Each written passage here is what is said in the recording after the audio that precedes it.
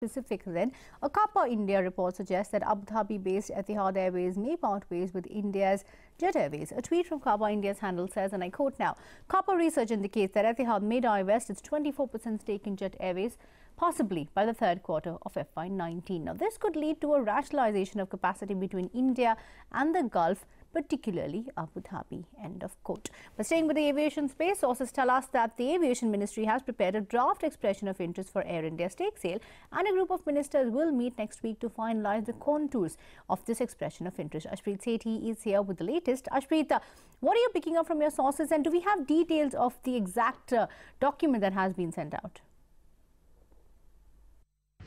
The Aviation Ministry is giving its final touches to the expression of interest as far as Air India stake sale is concerned. We pick up from sources that as far as the draft is concerned, there are certain contours which have already been decided, which will be placed before the alternate mechanism or the group of ministers, which is being led by Finance Minister Arun Jaitley. Now, what we pick up is that there are 3-4 important aspects that have been covered by the Aviation Ministry in the draft expression of interest. First being, as far as employees are concerned, certain measures have to be kept in place to ensure that their interests are kept intact. In fact, the second point here being that as far as offloading of government stake is concerned, whether it will be beyond 51% or between 51% to 100% is what certain options have been recommended by the Aviation Ministry. The third aspect being that as far as the whole saga of who will take over the debt, that is also something that the expression of interest will be taken care of. Now, what we have picked up from sources is that March 1st week was the deadline that they were looking at putting this expression of interest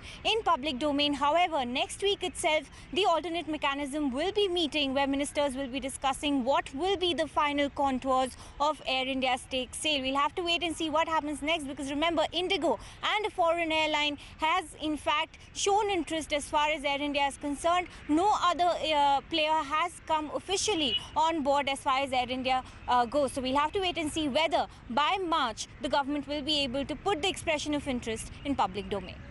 Okay, Ashpreet, thanks.